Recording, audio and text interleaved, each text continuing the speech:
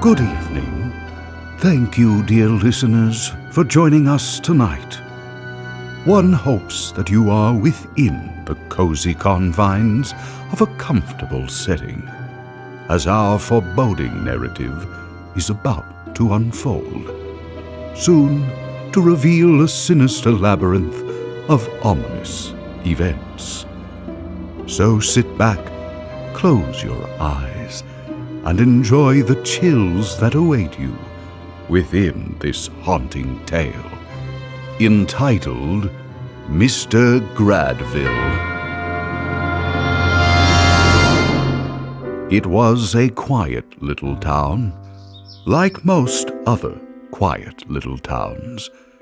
It had its general store, its post office, its park and town hall, and of course, its host of all the expected characters, and every once in a while, the unexpected.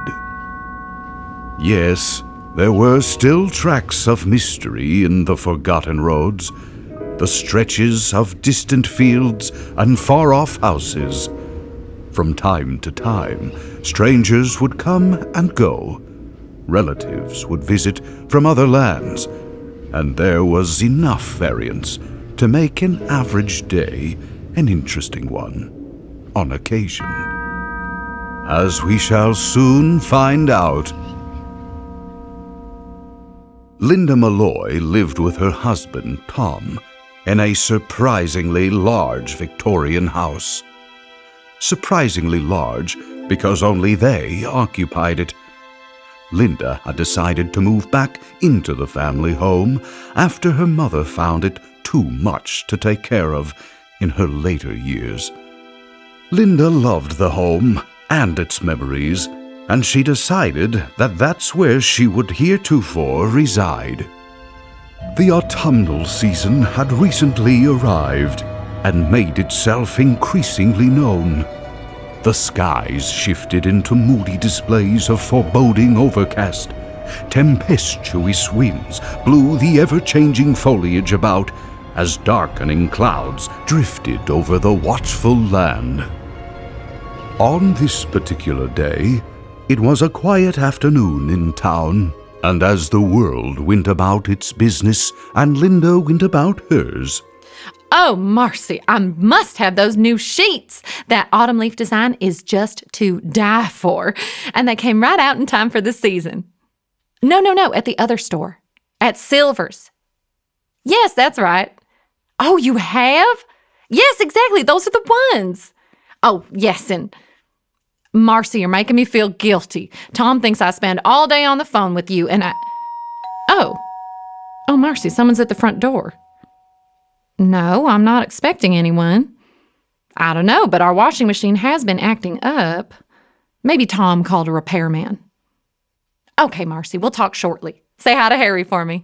Okay, goodbye. Yes, may I help you? Perhaps you could. Well, how so? I don't want to trouble you, but... I'm sorry, I'm not interested in buying anything. My dear, I'm not selling anything. Well, in that case, I already belong to enough organizations. I'm not here to have you join anything. And trust me, we're insured up to our necks. You are wise, then. But I promise you, I'm not in the insurance business. Then what do you want, may I ask? I happen to be looking for something. Oh, are you looking for a lost cat or something? Oh, no. Nothing like that. Well, then what are you looking for? Something that I've been searching for quite some time. Perhaps, if you wouldn't mind, you would let me come in for a moment? Well, I can assure you, I'm quite harmless. Well, I suppose if you're not hawking any vacuum cleaners and you don't want me to join the latest garden club, then there must not be any harm. He was a peculiar-looking man, possessed of distinguished features and an almost Victorian sensibility regarding the fashion he wore and the way that he carried himself.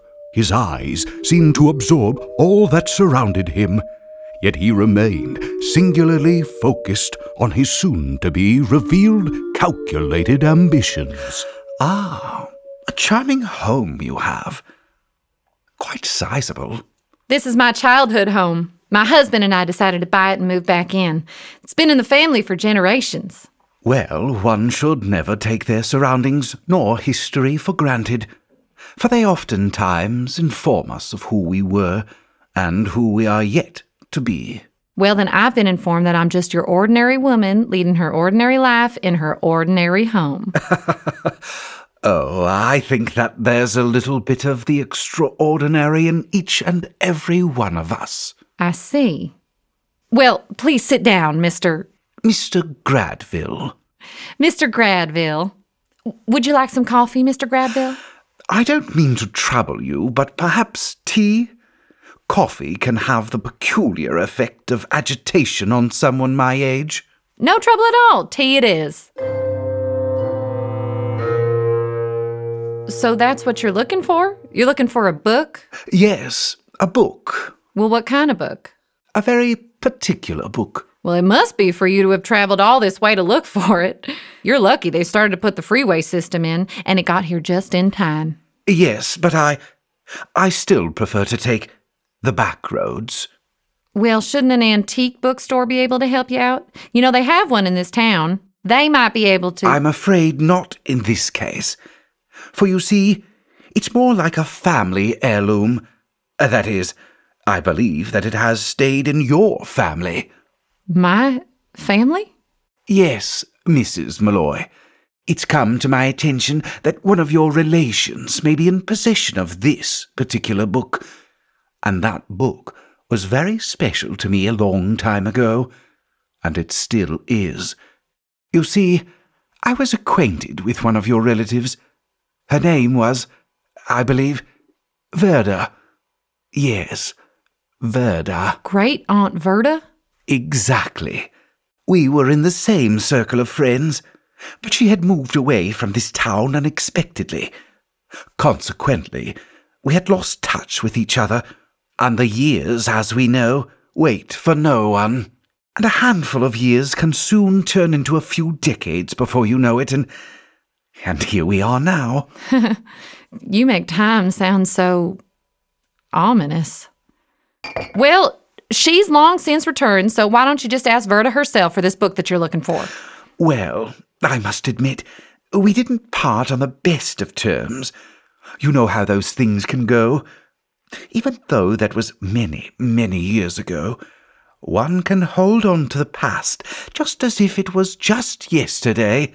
If you would be so kind, just to ask her about the book, I would so certainly appreciate it. Well, it sounds kind of far-fetched. I don't know what she'd think, but... Please, this is the number you can contact me at.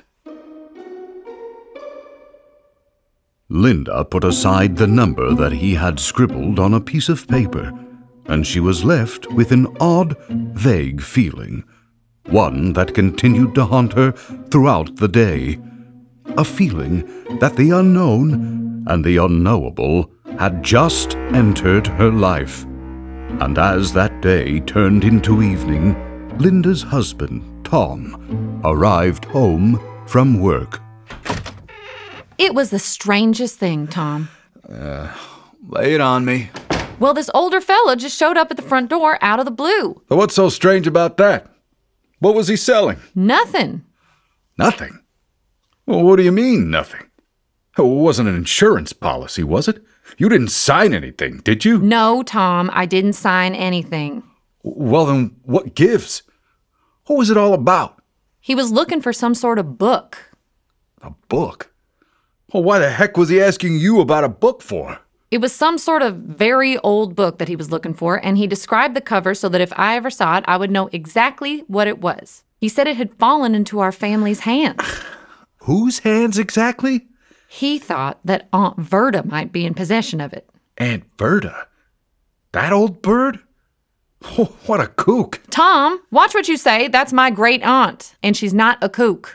I differ on that opinion. You didn't let him in the house, did you? He seemed harmless enough. Well, You just can't let any stranger waltz in the door. You know that I'm cautious. Look, you never know these days. Well, he strongly believes that she may have the book. Hey, you're not going to draw her into this nonsense, are you? He claims that he knew her a long time ago and that he had left it in her care. Maybe he's after her money. I definitely didn't get that feeling. He was quite peculiar looking, but certainly not suspicious like that. What do you mean? Peculiar? Yes, the way he dressed, the way he presented himself, it was almost as if he appeared out of another era, like out of a fog-bound street in London long ago or something like that. I'll be. And he'd left saying something rather strange. Oh, yeah? What was that? He said, "You can think you live thinking as you do, but fate will always have its way and will always make its way through." Sounds like utter gibberish to me. I don't know. He seemed sincere. Yeah, most kooks are. You're not really going to bother Verda with this, are you? Yes, Tom. Yes, I am. Well, don't let any of the bats in her belfry bite you. I'll pick up your prescription on the way there. Thanks. At least that makes sense. So, how's Tom doing, Linda? Oh, he's doing all right. Well, here's his medicine. Make sure he takes it regularly. It's very important. He's got to keep that blood pressure down. I'll do my best. You do that. Thank you, and have a good day, Dr. Green. Oh, Linda, Yes. one other thing. What's that? Some sort of a funny-looking fella came in here. One of my older customers mentioned that he looked kind of familiar, but just couldn't place him, like someone he might have known from a very, very long time ago. Anyway, he was asking about you. Yeah, well, he found me. Well then, make sure Tom takes that stuff and no sloughing off with it. Linda! Oh my gosh, Marcy! You startled me. Sorry. Wow, you look like you had your head in the clouds. I kinda did. Well, back to Earth. Did you happen to pick up those sheets? No, not yet. Listen, I've got to run, but I'll give you a call. You'd better get them soon. I bet they're going fast. There is a growing chill in the air, you know. I think there is. Great Aunt Verda's large, weathered house sat on the edge of town, devoid of a vital life it once assuredly possessed. Its multiple windows, once portals to the buoyant life inside, now seemed like empty eyes to a soulless vacuum. As Linda approached it, its door stood like a foreboding gateway into an unknown, faded past. Linda, is that you? I haven't seen you for ages. Why, Auntie, I was here just a few weeks ago. Oh, dear, it seems so much longer than that. Time, you just don't know where it goes. Well, I must admit this visit is a bit motivated. Well, I'm intrigued now. Come on in, Linda. If it's not too much trouble, Auntie. No trouble at all, dear. Oh, how interesting. How very interesting. Aunt Verda, are you sure you didn't know who I'm talking about?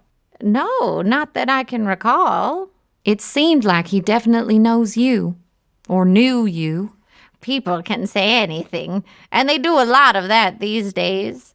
And to think that anybody would be so interested in a book that they would bother others about it so many years later. Well, he insisted that it's a very special book, that its only value was of a very personal nature to him, and he was quite sure that you might have it.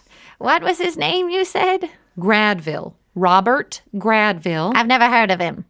You sure didn't take long to think about that. I didn't need to think about it. I know what I know. He said that he left it in your care a long time ago. Just how long ago, dear? Well, believe it or not, almost 50 years ago. Well, that is a long time ago. Why on earth would he be so interested in a book from a lifetime ago? And why on earth would he be giving me something like that? He said that at the time, it would be safer in your hands. Safer in my hands? Sounds like a lot of malarkey to me. He probably doesn't even know me. Well, I wasn't sure myself, but I asked him to describe you, and he did. I still think it's all nonsense. Tell him to go look in a bookstore because he's mistaken. Okay. Are you sure? Sure, I'm sure. Look, dear, next time when you see a crazy-looking man with a cane and a bowler hat looking for a... Aunt Verda, how did you know? Know what? You just described him. Oh, well, it's just a lucky guess, that's all. That's probably what all people out of their minds look like. Linda, dear, why don't you run along and we'll catch up some other time? This whole conversation has exhausted me. That evening, the clouds hung low in the sky like an ominous, dominating veil, and the moon resided as a faint, pale orb somewhere in the infinite distance. Nestled in the dark landscape below, warm lights glowed in the Malloy's house in the foreboding night. So, how'd it go with Batty Aunt Verda? Tom, she is not batty. In fact, she was quite clear-minded. But yet, I'll admit, it was still all a bit strange. When I mentioned that man and the book, her demeanor noticeably changed. She said she didn't know anything about the book nor him, but I don't think she was telling the truth. She even described him and then dismissed it as a lucky guess.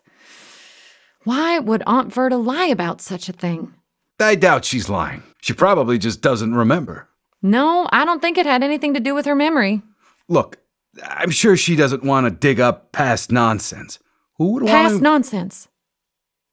Past nonsense. That's it! What's it? The past. The attic. Tom, our attic is full of our family's belongings. If Verda says that the book isn't at her place, then it must be up in our attic. I think my mother mentioned that when Verda left town, she put a bunch of her stuff up there. After dinner, I'm going to take a look. Oh, come on, Linda. There's so much junk up there. It'd be like looking for a needle in a haystack. You can say what you want, but I'm going to do my darndest to find it. That screwball is going to get you all full of cobwebs for nothing. You'll probably never hear from that old coot again. He said he would return. Don't count on it. Regardless of what you think, this is what I'm doing. Now find me a flashlight.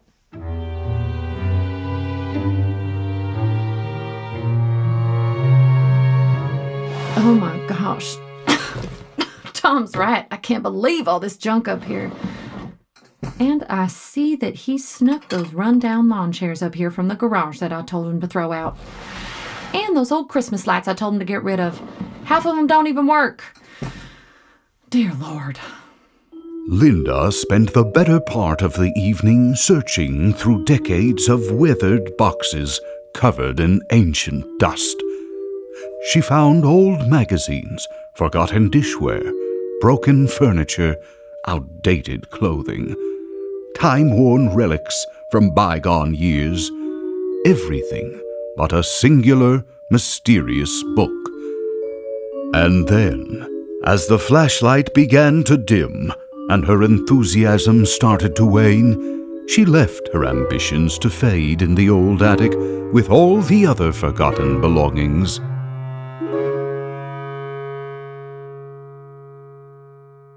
Find anything? Everything but what I was looking for. And those old chairs that I told you to throw out. Hey, they're still good chairs. Good for nothing. Well, what did I tell you? It doesn't matter what you told me. You're always telling me something, and my mother was always telling me something. You're no different than her. Linda. Linda, nothing. It's true. Defeated, the next day Linda dropped in at Marcy's house. A nice breeze was coming through the windows, and both were enjoying a cup of coffee during an easy afternoon chat. Marcy, I felt so foolish coming back down those attic stairs in front of Tom empty-handed. I just don't know what to make of any of this. Maybe that old coot is just a lunatic. Fact is, I don't really know who he is. You did your best. Well, my best wasn't good enough.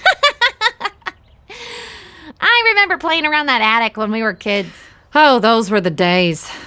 In fact, my mother would always joke with Verda about a secret hiding place underneath the floorboards. She would... Marcy! I forgot all about that! The secret hiding place! Linda, they were only kidding. We were just kids. They were trying to scare us. No, Marcy! Wait, I remember now. It's true. Come on, Linda, you must have been dreaming. It was no dream, Marcy. I was up there. I saw the little latch, but I never opened it. I never dared. I was too scared. Are you sure? Just as sure as I see you sitting there. Linda, where are you going?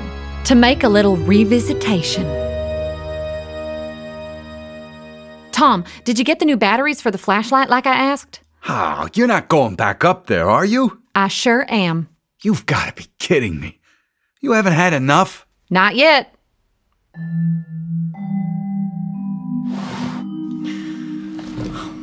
God forbid I don't find anything this time. I'll look like a darn fool. I'm sure it was off in one of these corners somewhere.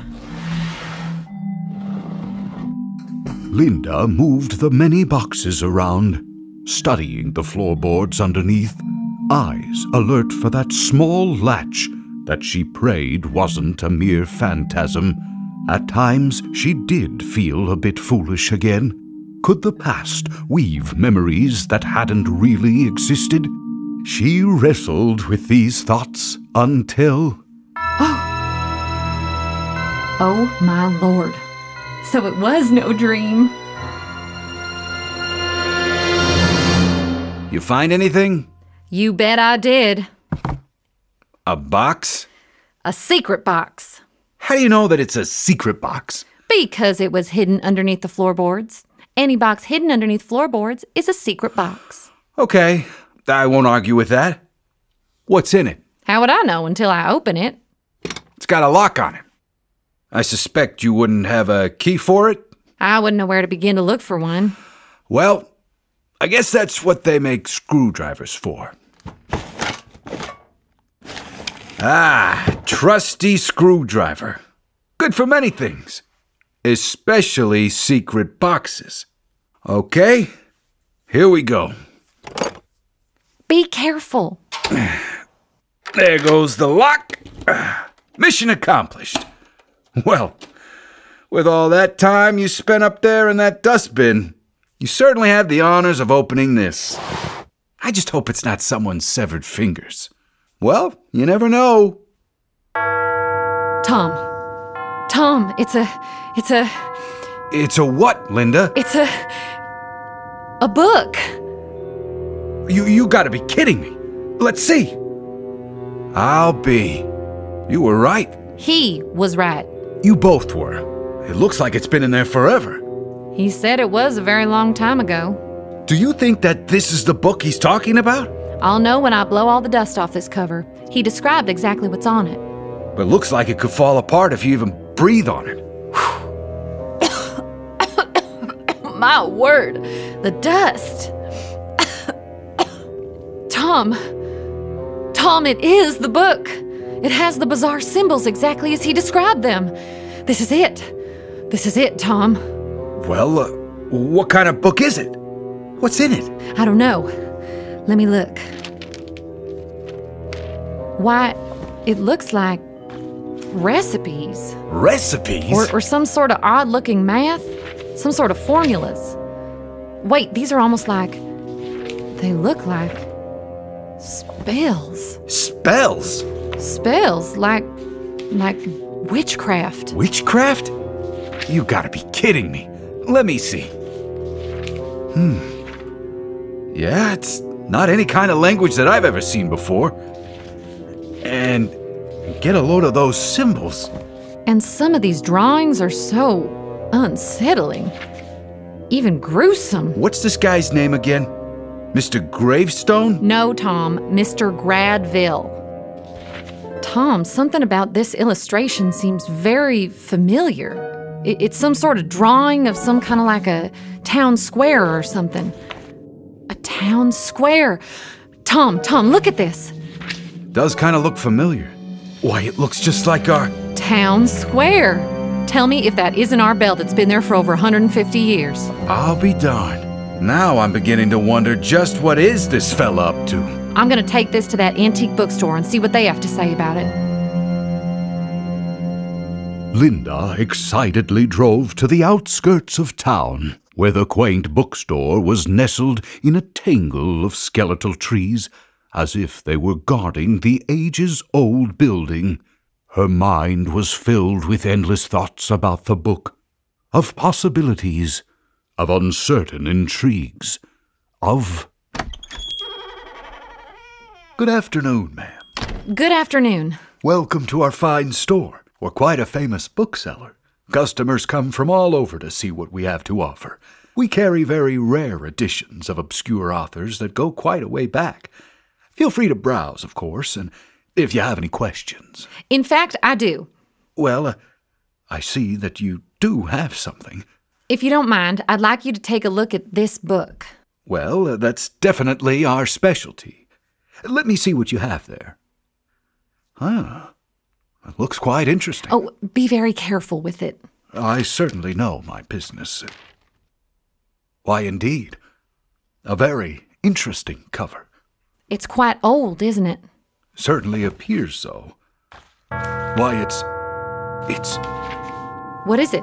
What's the matter? I'm sorry. Is something wrong? I'm very sorry. I can't help you. What do you mean you can't help me? We're, just not interested in this particular book. But I don't understand. Surely this book must interest you. It's very antique. I'm afraid you'd be better off to take it elsewhere. I'm very sorry. Well, I never. Ma'am? Yes? I know that it's been in your family for a long time. Excuse me? So you do know about it? I never thought that it would resurface, that I would ever see it again. It's best that you quickly dispossess yourself of it.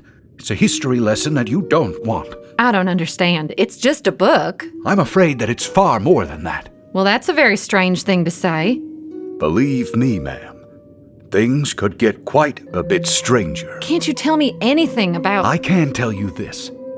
Put as much distance between yourself and that book. Do it as soon as possible. That's what I can tell you. So, how did your bookstore adventure go? Well, Tom, it was the absolutely oddest thing. When he opened it up, he had to do all he could to hide his reaction. Reaction? He practically turned pale. He looked like he was almost terrified. Maybe he was terrified of all that dust. And that's certainly not the only old book out there. Did he tell you how much it at least might be worth?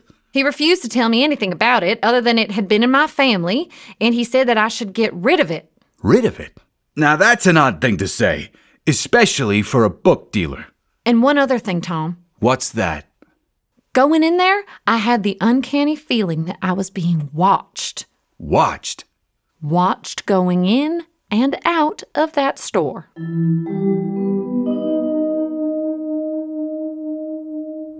It was a beautiful autumn day. The sky was an infinite tapestry of buoyant clouds, and a slight breeze tickled the ever-changing trees. Linda was strolling down Main Street, her mind a puzzle of thoughts, when a disheveled figure lumbered up to her. It soon became apparent that he was already several drinks into his day. We know. Excuse me? We know. I'm sorry, I don't have time for this, and I don't have any money. This ain't about the money, ma'am. I've seen him around town. He's coming back. Who's come back? Oh, what nonsense. Good day. He's coming back for the book. Wait, what did you say? I said he's coming back for the book. The last time he was here was almost 50 years ago. They called it the Summer of Storms. The Summer of Storms? I've never heard of such a thing. You weren't supposed to. That was a long time ago. Most people in their right mind put it out of their mind. It happened around this time of year. Early autumn. Horrendous storms. Some say he and his evil doings caused those storms. And I believe that to be true. Evil? Evil, sure as I'm standing here. When? When was this so-called Summer of Storms? About a half a century ago. It was... Hey, where are you going? Linda entered the old town library. Inside, Antiquated shelves sagged under the weight of innumerable books. The librarian looked up from her desk. Her time-worn face bore many decades of a solitary life. Yet her eyes were as sharp and clear as ever. She lowered her horn-rimmed glasses and gazed at her visitor. Why, Mrs. Malloy, I haven't seen you here in ages. You've got a good memory. You still remember my name. Well, you know, I was a friend of your mother's. I don't think I've seen you in here since you were a child. It's certainly good to see you. So, what brings you here? Looking for a good book? Actually, I'm here to do a little research. Research? Yes, I had a bit of a peculiar visitor the other day. The librarian noticeably tensed up when Linda said that, but tried to quickly regain her composure.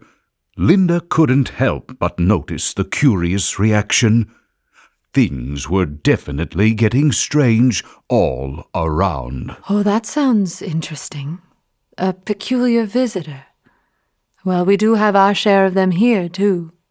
This was apparently well before my time, but do you recall a particular summer that had some really bad storms? Really bad ones? Ah, yes. That's something that I'll never forget.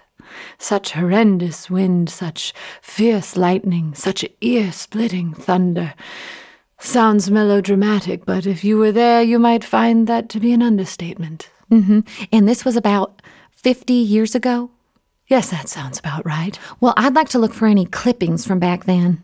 What in heaven's name would ever interest you about that? Oh, you know, everyone has their odd curiosities. It certainly is an odd thing to be curious about.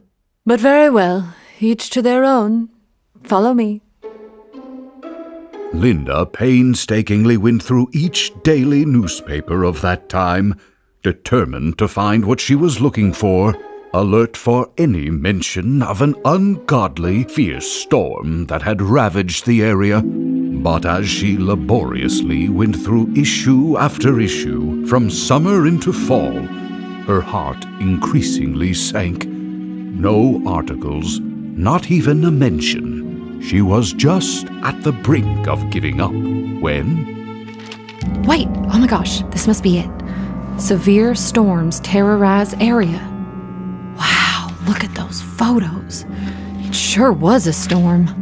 And look at those gigantic trees it took down. More on page 4. Oh, it knocked down a barn and even overturned some trucks. That was an ungodly storm. And wait, what's this? Something else. Alleged secret gathering inadvertently broken up by suspected poachers. The only evidence was a necklace found on the ground. How very strange.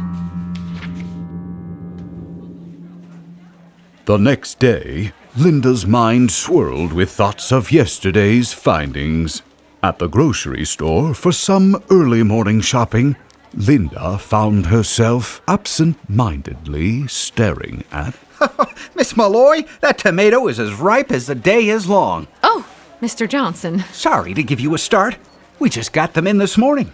Late summer is the perfect harvest time, and you're holding the perfect evidence of that.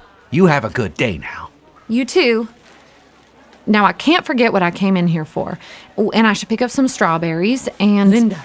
Why, Miss Helmsworth. Well, that's funny running into you so soon again. I hope I don't have any books overdue. I'm afraid you just didn't run into me, and this is not a joking matter. Well, what could be so... Come over here where no one can hear us. Okay. Now tell me, what's this all about? It's about that peculiar gentleman of yours and his book. How would you... It doesn't matter how I know. Do you know why he's looking for that book? He obviously has his reasons. And it's those reasons that you should be very concerned about. The last thing this town needs is that man or that book. Neither should ever have reappeared. But it's just a book. How can it... It's much more than just a book, my dear. There are things that should never be unearthed again, and this is one of them. Well, then why doesn't somebody just tell me exactly what this is all about? This is what I can tell you. Pray that you are just a very, very temporary possessor of that book. That hideous volume has a history of unspeakable malevolence, and this town bore the horrible brunt of it. That sounds so... Well, what do you suggest I do with the book? I suggest that you should have never found it. Well, it's too late for that. He obviously knows that you have it now. All I can think of is to put it back wherever you found it, and leave the rest to fate. And whatever fate decides is what it will decide. It's like half this town is losing its mind. I could have told you that a long time ago. Tom, I'm serious. But the librarian? Would never thought that. Well, you don't ever truly know a person, do you? You know what? Why don't you just get rid of the darn book? They say once you lay hands on it, you become accountable for it. Who's they? Those who seem to know. Know what? Even more nonsense. No, Tom, I almost believe it. There's something very real, very dark about this book. And it's said that if any harm befalls it, the parties responsible will... Well, I just don't know anymore. Linda, they've got you hook, line, and sinker. I just don't understand why you don't just give it to that guy. Tom, that may be the worst thing possible. Do you know what could happen if I do that? No, I don't. And neither do you. And nor does anyone else. And I will tell you what will happen if you give him the book. Not a darn thing. It's all a bunch of monkey business. No, Tom. He may want the book. He may be thinking he's getting the book. But I will make the final decision. The next day, Linda took a long stroll through the quaint neighborhoods to Marcy's house. Dry leaves pranced down the sidewalks, and once green trees had begun to turn into delightful hues of auburn. Marcy, do you mind if I look at your photo albums? Oh, what's your sudden interest in them? I'm just kind of curious. Like the ones you have over there? Well, you wouldn't be interested in any of those. They go way too far back. But I've got some with us in them from the good old days. Actually, I'd really like to see some of those older ones. Oh, those are nothing to look at. You know what, Linda? Why don't you come into the kitchen? I'd like to show you something. But what about the photo albums? Marcy, I feel like you're trying to keep something from me. Keeping something from you? Why on earth would I do that? I don't know. You're being ridiculous. Oh, darn. Linda, hold on. That may be an important call I've been waiting on. This was Linda's chance. She quickly eyed the large row of photo albums and plucked out what looked to be indeed the oldest one. Marcy was deep into her phone conversation, so Linda hurriedly started paging through the ancient photos. She knew Marcy's mother was a lifelong friend of her family's, and surely there would be something. And there it was. It was a group photo in a living room that she immediately recognized, her great-aunt Verda's house. Everyone was so young, and there, along with Marcy's mother, was Verda. Linda looked closer. Could it be the necklace Verda was wearing? It sure looked like the one in the newspaper photo. A chill ran down Linda's spine. She looked at the other people gathered in the picture, and what she saw next stopped her heart cold. Sitting next to her was Mr. Gradville. Well, I see you found what you were looking for, Linda. I'm sorry, I just had to... And you sure found the right page. Kind of explains everything, doesn't it? But why wouldn't you have told me? I didn't want to get you any deeper in anything than you already were. Look, I have to admit something, Linda. I never told anyone this, but when I was a little kid, I overheard something that maybe I shouldn't have. My mother and her friends were discussing something that even in my little ears, I knew something wasn't right. Their tone scared me. I hadn't heard them ever speak like that before. And they were talking about something about meeting in some woods, and also something about a book. I'll never forget that. Why didn't you tell anyone? Tell anyone what? And who would I tell? You haven't told anyone? Not a soul. Until now. It was something I'd as soon rather forget. I didn't even want to think that my own mother was something more than just my mother. That is so spooky, Marcy. You're not kidding, especially to a young kid. Well, whatever the case may be, the past is back. Why are you hiding something from me, Aunt Verda? It's just such a long time ago and sounds like such nonsense. I've known a lot of people in my life, but I don't know him. Maybe he's thinking about your mother. I don't know. If I showed you a photograph, would that help? A photograph? Yes, I have one with me. Oh, you do you? Yes, here it is. Well, this seems like such poppycock, but let me put my glasses on. This man right here. Oh, yes, an odd-looking sort of character. He's sitting right next to you. You must have known him. Is that what you want me to say? Yes, I did know him. And truth be told, he was a very wicked man with very wicked designs on the world. And he got a number of people believing in his nonsense. And now he's back. And yes, I kept the book. I didn't know what to do with it. I hid it away. That's all I remember. So did you believe in his nonsense? We all did.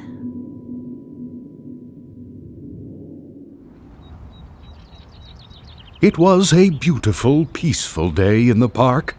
The sun was shining, and a symphony of chirping birds brought a much-needed change of surroundings for Linda as she sat on a bench, adrift in a whirlwind of thoughts.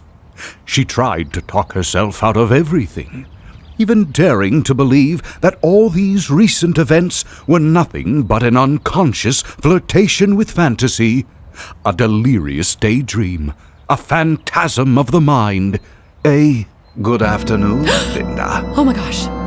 My dear, don't look so surprised. I told you I would return. I never thought... You never thought what, Linda? That you'd see me again? Well, here I am. Fate, Linda. Fate. Fate and time always hold the upper hand. We deceive ourselves so foolishly, believing that particular day will never arrive. But alas, it always does. And here we are. And now we have unfinished business to attend to. You have what I want, what I need. You have what will make destiny complete. Look, mister, that book you're talking about, I don't know who it belongs to. It belongs to me. That's what you say. As I made clear, if it's a monetary issue, I could make you a generous offer. That's not the point. Then what would it take? It would take the truth about this matter. The truth is that we are running out of time. You may be running out of time, not me. Ah, it looks like the weather may take a turn for the tempestuous these next few days. That can't help but revive a very special memory for me. Why, I remember it like it was yesterday, yet so very long ago.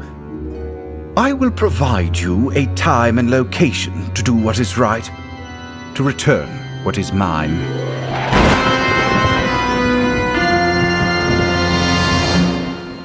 Oh, you can't be serious. You're not going to meet him tonight, are you? I'm very serious. Did you take a look at that crummy weather out there? And it's supposed to get worse. I've got an umbrella. An umbrella. You've got more to worry about than getting wet. And there's no telling what he could do. Oh, I thought he was just a harmless old man. The evidence is beginning to suggest otherwise. Look, Linda, I honestly don't know what any of this is all about. But I do know that this is completely crazy. You're not thinking of going alone, are you? This is something that I have to do on my own. Just me, myself, and I. No one else telling me what to do. Just like that. Just like that. I do have a plan. Yeah, I'm sure he does too.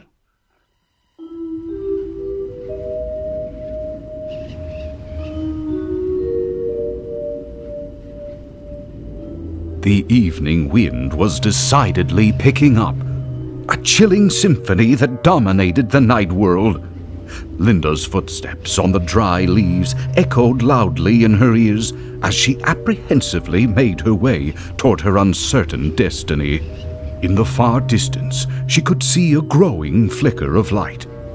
She stopped. What was it? Linda could see that it was some sort of small bonfire. Yes, this was where she was to meet. 100 chills shot up her spine. Certain that she had not yet been seen, she could still turn back. But this was something that she knew she had to do, had to face. Yes, it was destiny, but hers alone. She cautiously continued, and as she slowly got closer, she began to make out a faint figure behind the ghoulishly dancing light of the flames.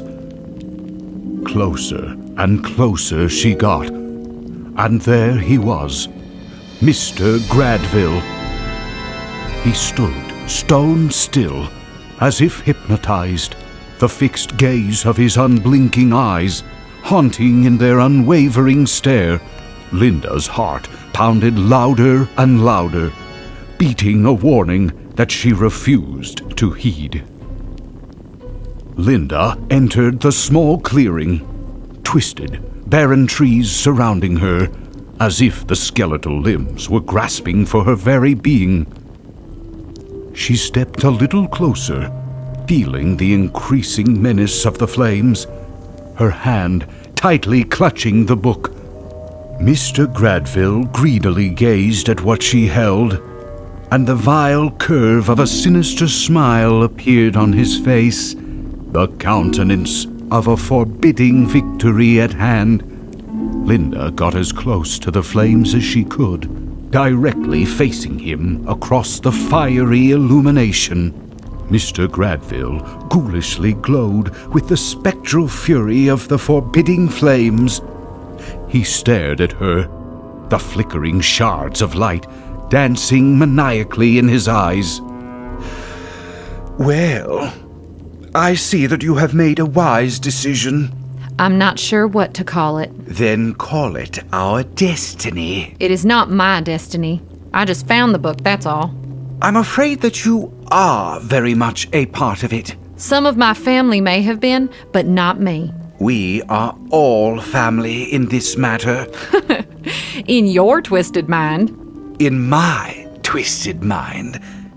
I'm afraid that your perspective regarding this matter is in grave error. For you do not realize the ecstasy of true power, the unyielding depths of dominance that it will bring, the power that will only serve to birth even greater heights of absolute being and desirous advantage. Sure sounds grim to me. Grim? No, my child, not grim at all.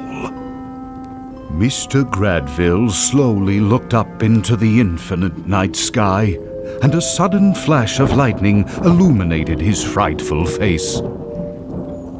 Then he held his hand out, palm up, ready to accept what he had been seeking for so long. And now is the time. The book, if you will. Yes. The book. Linda looked down one more time at the ancient volume, at its time-worn cover in her trembling hands. Her moment of decision was now irrevocably at hand. Slowly, ever so slowly, she brought her gaze back up to Mr. Gradville. He smiled a wicked grin. The fire itself crackled in increased glee, in alliance with the evil proceedings. Mr. Gradville took a step forward. So did Linda. Closer. But just as Mr. Gradville's long, ghastly fingers were about to take possession of the desired book and seal the ultimate destiny, Linda let go of the ancient text, and in what seemed like an eternity, the book, as if caught between worlds, slowly fell into the fire. A look of ultimate horror swept Mr. Gradville's face as the blaze leapt up into the cruel night sky. Flames devilishly licked the cover, as the yellowed pages began to dance in cruel agony.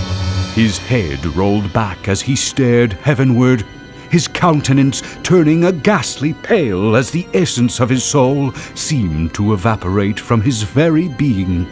Then his eyes began to madly flutter, and his now frail body began to sway, as if in helpless subservience to the brutal night wind, rocking back and forth in a hypnotic state. Linda gasped as he suddenly began to teeter forward, for she could do nothing but watch.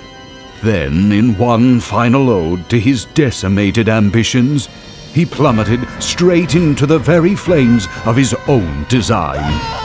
The dreadful inferno enveloped him in an ungodly embrace of horrific demise. Flames surrounded him and leapt back up into the merciless night sky. And just as mysteriously as he had appeared in her life, so he disappeared in a horrific conclusion.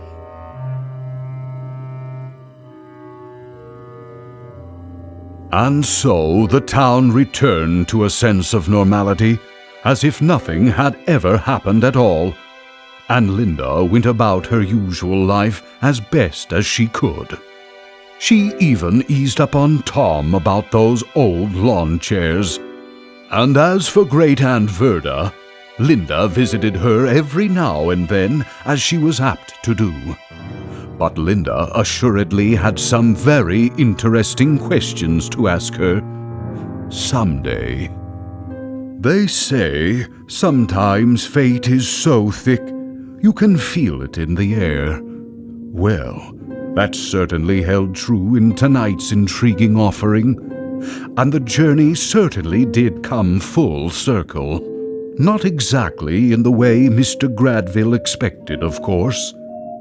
Fate apparently does have its mysterious way.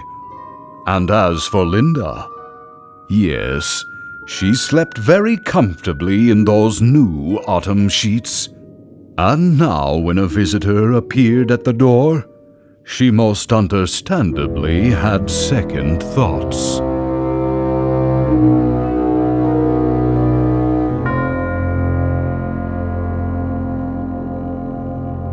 Mr. Gradville was written by Mark Borchardt, starring Julia Axe and Dan Foster. Poster art by Lance Myers. Directed, recorded, and scored by Carl King.